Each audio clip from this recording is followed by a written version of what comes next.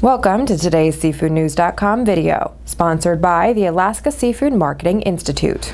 Frozen tilapia prices ticked up for the first time in over a month to near 5-year highs as U.S. importers wrestled with lack of supplies and rising overseas replacement costs. The price increase for Urner quotations of 3 to 5 ounce frozen tilapia fillets was the first jump since the beginning of July. Importers said the summer price hike is a result of higher overseas replacement costs, or the import price per pound. The increase coincided with a steep drop in frozen tilapia fillet exports from China, the top supplier to the U.S. At the same time, higher replacement costs were met with increased production costs, namely with feed prices.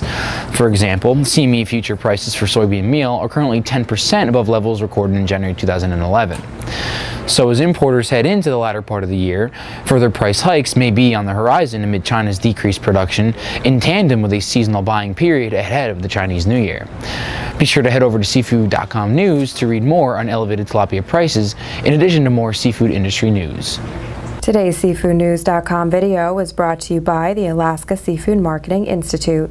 Alaska has been protecting wild and sustainable seafood for generations and adheres to the most recognized and internationally accepted set of guidelines written by the United Nations Food and Agriculture Organization. For recipes and additional information, visit wildalaskaflavor.com.